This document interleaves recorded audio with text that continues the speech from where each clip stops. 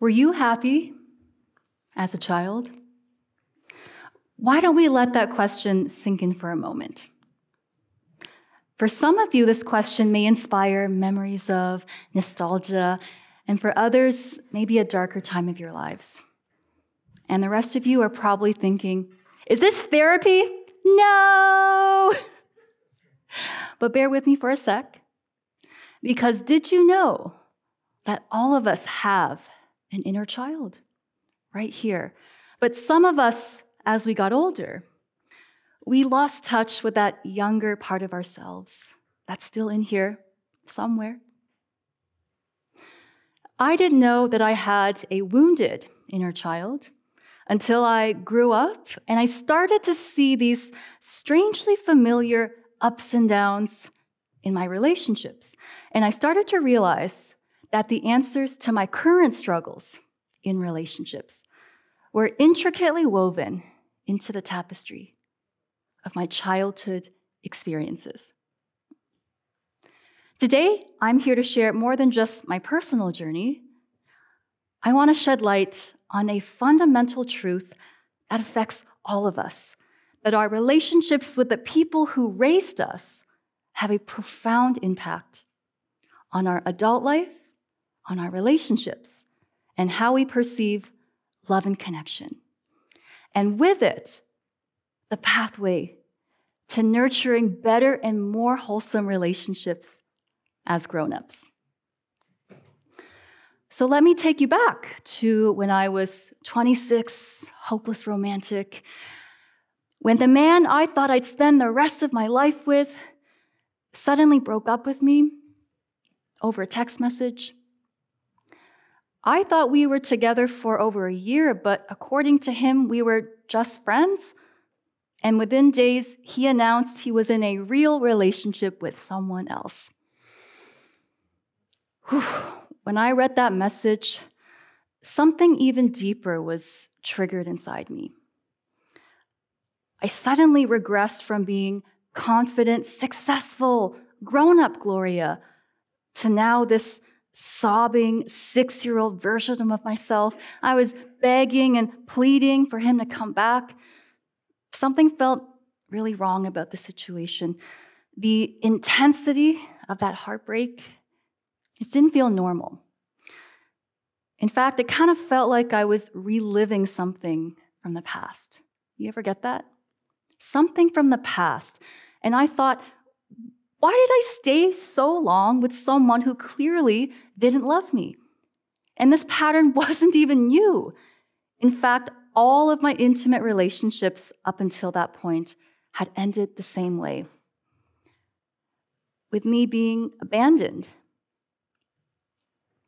And it turns out that pattern of abandonment wasn't just a string of bad luck. It was actually a mirror. It was a mirror that was reflecting my deepest fears and unhealed wounds. And then things started to click. And I started to see there was a connection between the stuff happening now and the stuff that happened to me a long time ago. Because when I asked myself, was I happy as a child? I thought, yes, I was. But why did I have all these memories of feeling so alone? And then I remembered my parents, they were newcomers, right? And they worked so hard to create a better life for my family, and they're my heroes. But at the same time, it also meant I just didn't get all the undivided time that I needed. And that unacknowledged longing for attention and connection, it didn't just disappear as I got older. No, it stayed with me. And it kind of turned into this subconscious template for what I thought relationships were supposed to feel like. And for me, love has always been wrapped in pain. And so I went deeper into my experiences, and I began to unravel this concept that was very fascinating to me. and it was called Inner Child Healing. Though I admit, when I first heard the words inner child, I thought it was ridiculous. I thought, no way, it kind of sounds like a new age scam. But it wasn't. It's a metaphor, right?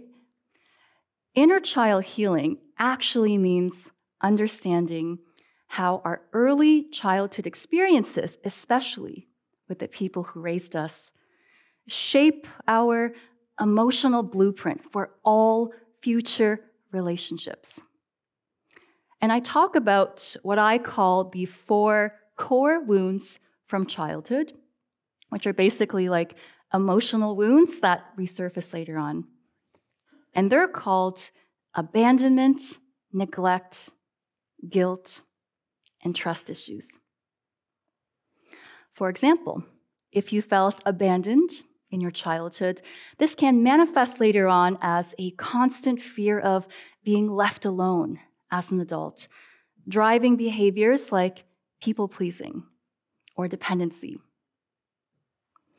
If you had feelings of neglect, then you might become someone who struggles with self-worth or independence, leading to these relationships where you try to overcompensate for it by giving too much of yourself.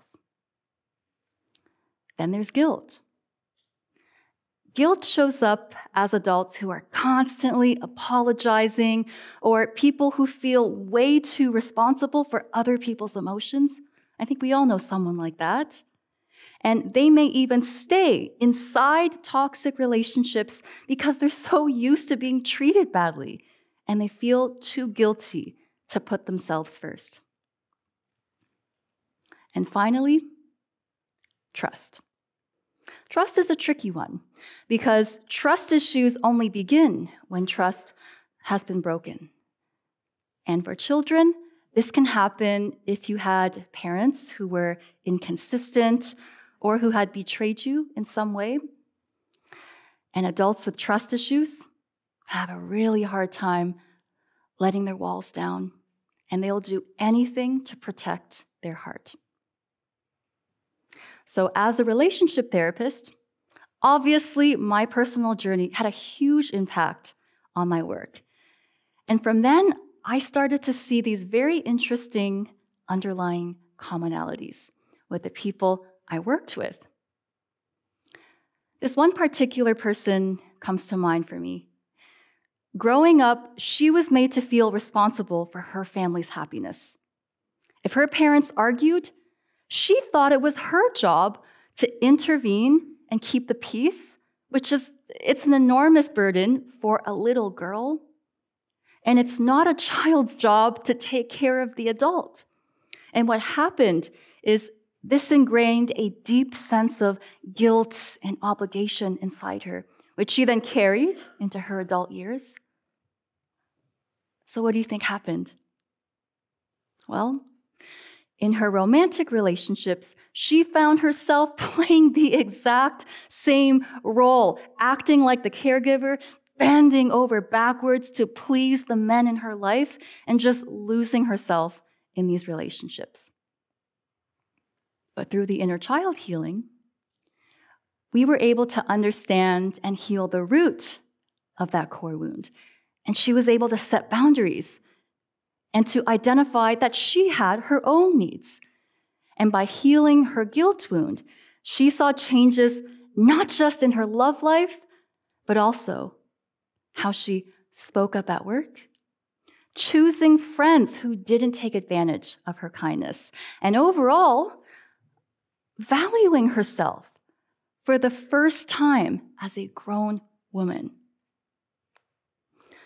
So I love this story with my client because it's just such a perfect example of the trend that I see over and over in my work, that all these wonderful human beings who just happen to struggle with relationships, they all seem to share one thing in common. They did not feel worthy of love as a child. So now I invite you guys to try this simple but powerful exercise with me. together. Ready? So just take a moment and lift your right hand and just gently place that over your heart like this. And as you're doing that, you just want to imagine what you looked like as a small child.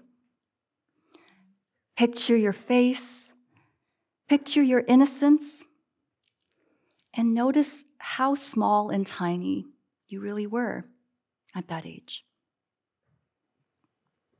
And with that clear image in mind, I invite you to say out loud to yourself, I am here for you now.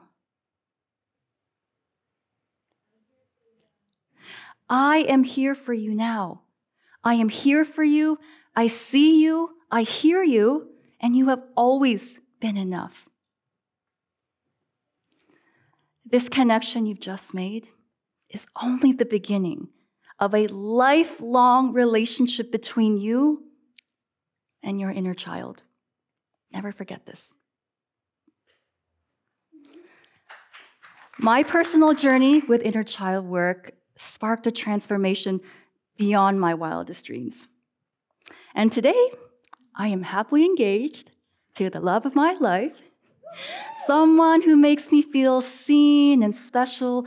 And this process has been life-changing, not just for me, but my clients, my podcast audience, even my friends, leading to these beautiful relationships with themselves and other people. And I'll leave you with just this one thing. Research shows that the number one key to our happiness, health, and longevity is positive relationships. Positive relationships, surpassing even the benefits of exercise, diet, and wealth. Let's think about that for a second. But keep your gym membership. Healing our inner child is more than just mending past wounds.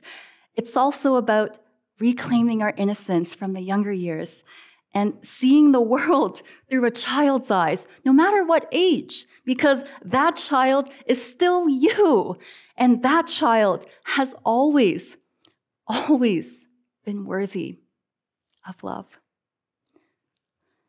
And as we journey through inner child healing, we begin to open our hearts to relationships that are beautiful and meaningful, and to a life filled with love, understanding, and magic. Thank you.